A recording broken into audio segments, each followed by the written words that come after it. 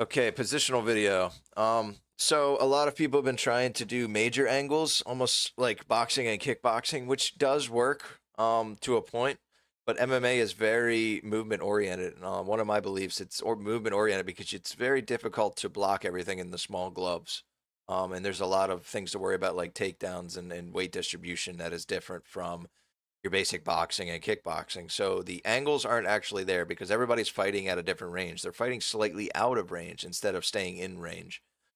So what that means is if you step to your right on the outer range, say like 2 feet, and try to get a little angle, all they have to do is a very slight turn. It takes them milliseconds to turn and face you. So those big angles you're trying to get are not as useful in MMA as they are in boxing or kickboxing.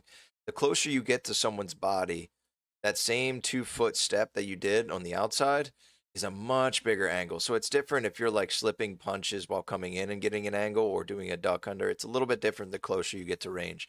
So mixed with the basic meta movement, just punching while making the steps, you can change your angle slightly and they won't even know. Max Holloway talks about this all the time.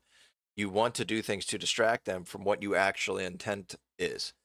And that was getting slightly to the right or slightly to the left.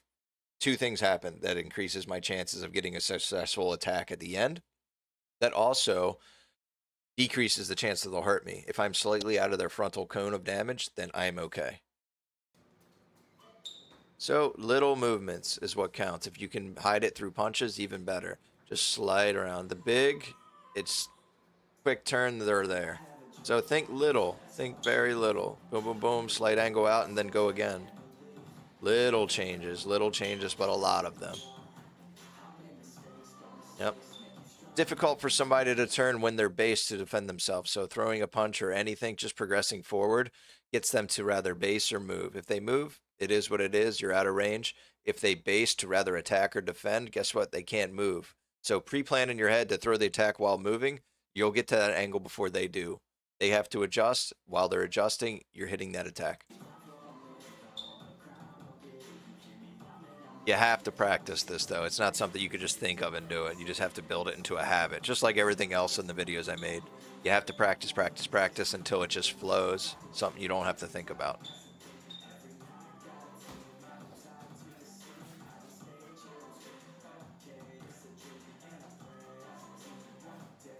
And then just a little bit of clinch play. Got some Russian ties and also some basic clearing the arms. All right, that's the end. Thanks.